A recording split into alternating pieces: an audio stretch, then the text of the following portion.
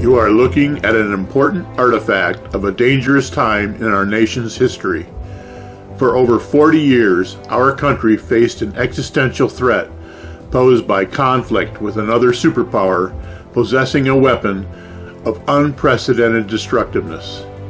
During that time, just a few people stood between us and the specter of nuclear Armageddon. This is their story. When the Japanese attacked Pearl Harbor in 1941, they forced the United States into a world war that was already raging around the globe. On the European continent, the Soviet Union was already at war with Germany. The United States and our allies soon formed an uneasy alliance with the Soviets to fight our common enemies. But that alliance would not survive the short-lived peace that followed the defeat of Germany. The Soviets were led by Joseph Stalin, who professed that a global socialist revolution of the working classes was needed to end the excesses of capitalism. However, Stalin was a ruthless, murderous, and dictatorial leader. By the time World War II began, Stalin had already starved and murdered millions of his own people to consolidate power and achieve his goals. When World War II ended with the unconditional surrender of Japan, the inherent conflict in the different U.S. and Soviet political and economic systems soon led to what became referred to as the Cold War. In 1949, as the Cold War was just beginning, the Soviet Union shocked the world by exploding their first nuclear bomb. The opposing nations were now both armed with nuclear weapons. Then, in 1956, while addressing Western leaders, the Soviet leader vowed, "We will bury you."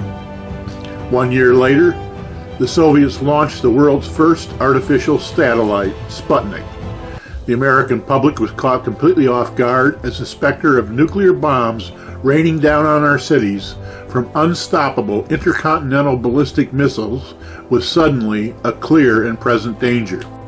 Our nation responded with a program of the highest priority to develop the technology to field a fleet of 41 nuclear-powered submarines.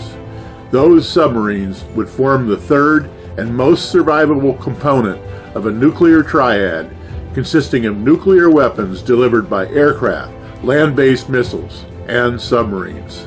Those submarines were to patrol hidden beneath the oceans, carrying intercontinental ballistic missiles.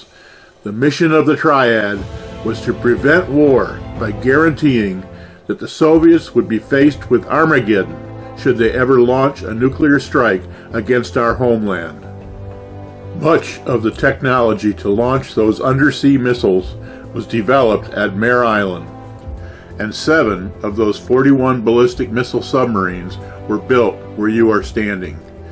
You are looking at the sail of the USS MARIANO G VALLEJO, which was the last of the ballistic missile submarines built here and was launched on what was termed Vallejo's greatest day. The Mariano G Vallejo sailed the oceans of the world for 29 years, always ready to launch her deadly weapons within minutes of receipt of the command to do so. This monument is dedicated to those who built and sailed her. The sail rests in the same spot where the submarine was built in the 1960s. The Mariano G Vallejo conducted 83 deterrence patrols, traveling hundreds of thousands of miles before this sail returned here to its place of birth. The Cold War ended in 1991 when the Soviet Union collapsed under the weight of its own failed economy. The nuclear-powered ballistic missile submarine fleet had succeeded in their role as the most important component of the United States nuclear triad. No nuclear weapon was ever fired in anger during the Cold War. Stop in the Mare Island Museum to learn more about the Cold War and to see a mock-up of this submarine's control room built with the actual components from this important ship.